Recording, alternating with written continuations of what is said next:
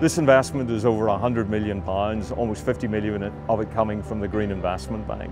When it's fully built out, it'll provide enough green energy for 14,500 homes, and it's the first major waste-to-energy plant infrastructure here in Northern Ireland. That's really important because we're diverting waste away from landfill and using it for cleaner, greener purposes.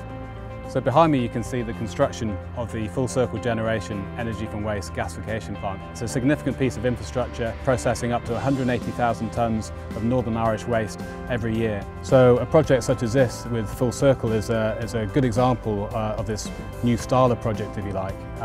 It contracts with a commercial counterparty for its waste. It uses gasification technology. And it also provides renewable energy to a commercial counterparty in Bombardier who will be utilising roughly a third of the power that this plant generates. The project will benefit Bombardier twofold when it's up and running. Firstly, it will provide Bombardier with a long-term competitive energy price, and secondly, it will benefit Bombardier by providing a better security of supply. The technology that we selected was gasification. The major difference between gasification and incineration is that gasification doesn't involve the actual burning of waste. The waste is placed on a grate and is heated up to 900 degrees. The whole process takes place in the absence of oxygen, and as such, the waste itself doesn't combust. Energy costs remain a barrier to industry, and particularly here in Northern Ireland. But Bombardier's Full Circle project not only gives the ability to create low-cost energy, but low-cost energy at source.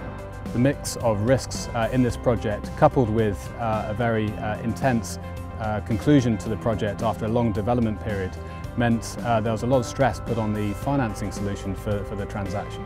And towards the end of the process, it became quite clear that we needed to become the largest investor in the project in order for it to reach financial close. The Green Investment Bank is one of the main reasons why we were able to achieve financial close on a project of this complexity. The bank was able to allocate resources right from the beginning, and we're able to provide significant advice on everything from technology selection through to financial structuring. The Green Investment Bank has now made 9 investments in Northern Ireland. That's everything from large waste-to-energy facilities like the one I'm standing in here today, to smaller anaerobic digestion plants which are located in agricultural zones across Northern Ireland. When fully built out, this platform will produce enough CO2 emission reductions to offset 90% of the vehicles registered here in Northern Ireland. So we're making a big, clean, green impact on CO2 emissions here in the province. The Full Circle project will, I hope, give the future sustainability for an important and vital part of our local economy.